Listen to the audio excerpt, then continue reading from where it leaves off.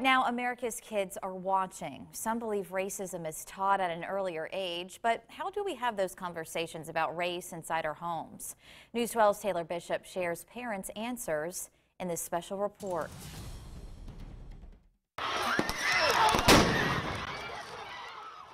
There are some people out there that will look at you differently because of the color of your skin. After the deaths of George Floyd, Breonna Taylor, and countless others, many parents wonder whether to have the talk with their kids at all, while some parents are having the talk once again. People have different backgrounds, and just because she's never experienced hardships doesn't mean those hardships aren't happening.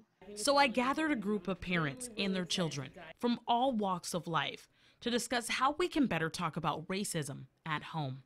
I think how to make the world a better place is to get rid of races, like most races, so that racism. Experts in child psychology say these conversations are essential for all parents to have. Letting them know that our people, whether black, white, brown, has been through adversities, and we have triumphed through that adversities, creating a sense of resiliency for our children in facing adversities in our community.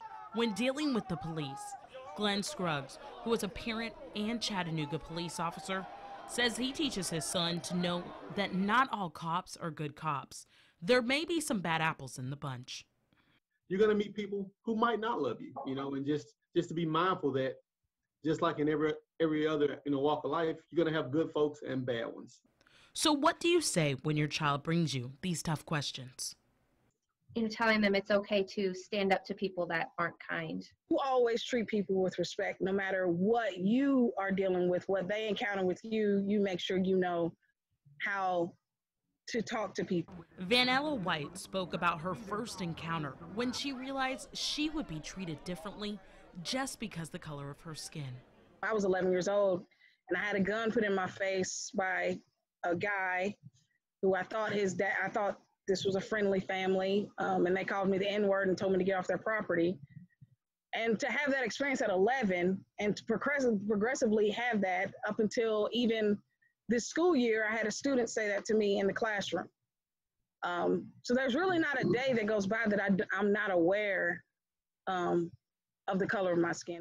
These parents all agreed it takes a village to raise a child, but it also takes a village to change the world. I think my skin is beautiful because that is how God made me to be. In Chattanooga, Taylor Bishop, News 12 Now.